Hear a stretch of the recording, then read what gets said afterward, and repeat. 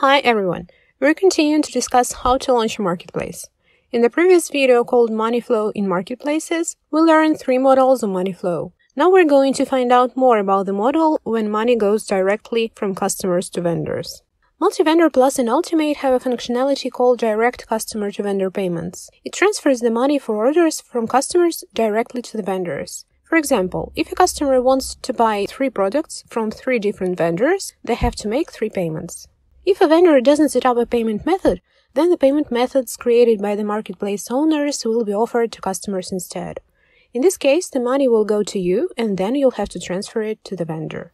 By default, vendors in Syscart Multi-Vendor can only use promotions that were created by the marketplace owner. A huge benefit of the Direct Customer-to-Vendor Payments add-on is that separate checkouts for vendors allow them to create and use their own promotions.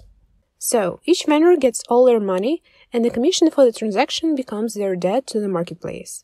The vendor can pay off their debt using the Vendor-to-Admin Payments add-on. All they have to do is to go to the dashboard and click the Refill Balance button.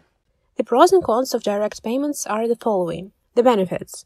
A marketplace owner does not have to pay the money they owe to the vendors, and vendors receive the money right after the payment. The challenges are the following. A customer has to pay each vendor separately, and they cannot make just one payment if there are products from multiple vendors in the order. And each vendor has to create their own payment methods. So, in this video, we discussed one of the models of money flow in marketplaces. If you want to know more about other models or about Syscart multi-vendor features, check out our documentation and watch the YouTube channel. By the way, you can always try it by yourself if you go to syscart.com and get your own personal demo. I will attach the link in the description below.